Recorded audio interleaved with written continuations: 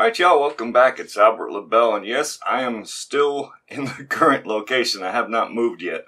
But what I will do is I will update my, on the About tab on my homepage, I will eliminate the mailing address for right now until I get moved, and I will update that. So if you've already sent something this way, I'll probably be here long enough to get it, but till further notice, don't send anything to me without contacting me first, all right? Thank you. So what do we got here? We got this Brinks. Don't even remember where I got it, but obviously it was a thrift store or something. It's got a little price written in pen, $2.97.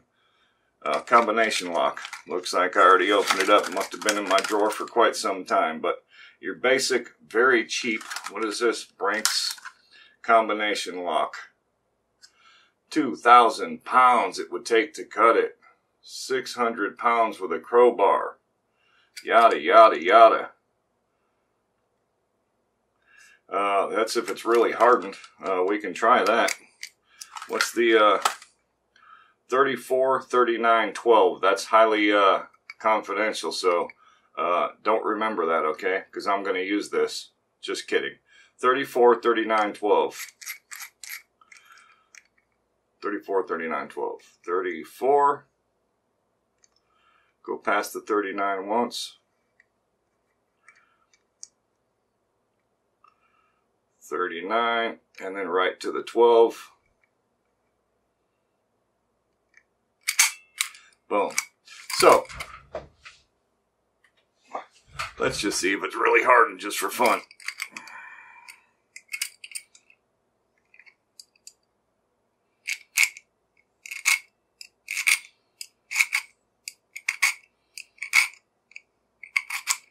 Absolutely not. That's cutting right into that. It's way past the chrome. Way past the chrome. I'll give it a couple more whacks. I mean, you can hear it. It's not sliding off the metal. It's digging in. Oh yeah. That's not hardened. I mean, they can put hardened on there because it's slightly hardened, I guess. But yeah, I don't know about that 2,400 pounds of bolt cutter force. Yeah, I don't know about that, but you can see how easy that little file is just cutting right into that.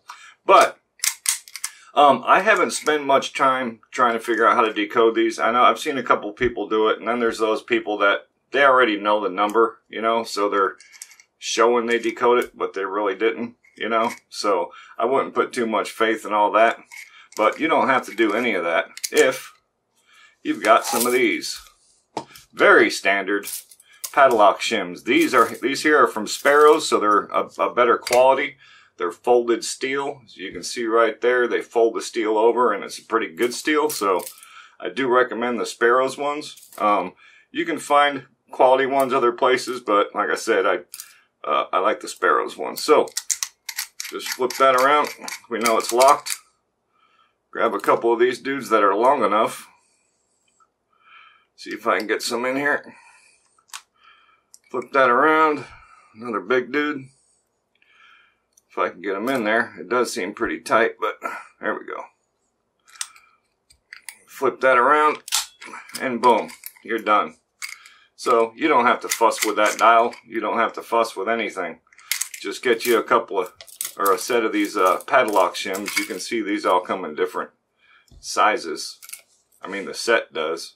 So yeah, Padlock shims, bada boom, bada bang, you're done. So yeah, I wouldn't put too much faith in this type of lock. Alright, so that's it. The Brinks combination padlock. So yeah, I will update, like I said, my About tab. So if you've already sent something, it should be safe. But till further notice, don't send nothing my way without contacting me first, please, because I will be relocating. So that's it. Thank you all so much for tuning in. Remember, if you're not subscribed yet, you need to do so because all the cool people are doing it. And you want to be cool, right? Thank you so much.